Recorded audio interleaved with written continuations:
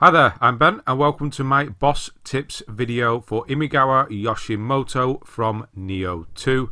This guy is found at the end of the main mission, The Hidden Monsters of Okehazama. Yeah, it was close. Anyway, this is the first proper human boss fight that we have. As always, this is a tips video rather than a guide. There's no just quick way to beat this guy. You're just going to have to learn his patterns, and the idea here is that I'm going to help you through each move and just sort of tell you how to respond and the best way to go about the fight in general. If you have any really good tips they're going to help people get through this fight, please don't hesitate to comment below and let everybody know. Let's get a discussion going so everybody can beat these guys. So this is a human enemy. Most of his attacks are sword or spear based. The idea with this guy is to sort of strafe and circle him. This is a really good one. When he does his charge attack like that, dodge to the left. You don't even need to dodge, you can just sort of walk around him. As you can see, I'm just walking. He has two different versions. He either pushes forward or he'll slide to the side. This elephant attack, I couldn't find a way to actually interrupt it. When he does it, just move, just run either left or right. Don't run forwards, run left or right. There's sort of a field of electricity that appears. So this is a fight of attrition, basically. You're just going to have to take your time, stay back from him, and respond to what he does. There's his yokai move. Again, that can be you can use the counter on that one. Here's the elephant one again, and there's his arrows. If he does his arrows, he will shoot them either into the sky or directly towards you. You want him to shoot them directly towards you. So if you move forward, if he's aiming towards the sky, he'll drop back and aim towards you. This allows you to dodge. I would dodge left. It seems to be when you dodge left that you get better iframes and you're able to miss them altogether easier.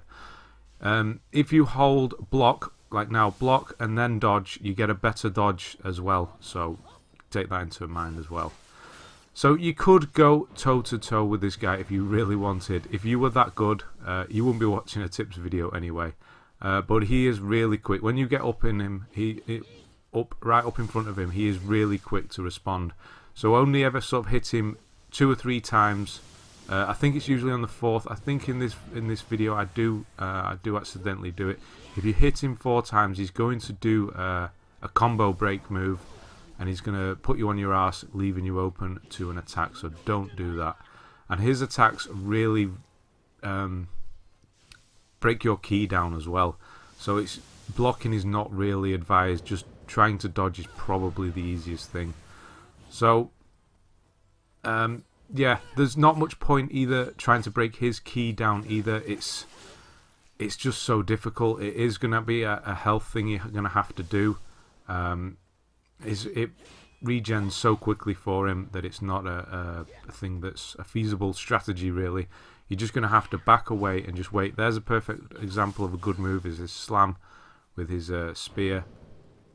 Here's the elephant again. He loves to do the elephant, and then he does quite often follow it up with the arrows. So you just jump in, 2 hits, and then back away. Wait for his next thing. There's a good opportunity to get 2 or 3 in. Sometimes you can get 4 hits in. Just go off the sound basically and get a feel for it. This is one move you definitely want to block. Not block. Do not block. You can't block that. You want to dodge back or to the side, because he'll do massive damage. That is an unblockable move. He has one for each weapon. He has a spear one and a sword one. So the sword one, he sort of plunges forward, and with the spear one, he'll see it coming overhead. Both of them can be dodged either left or right, so it's not too bad. Quite slow as well, and you can see them coming from a mile off.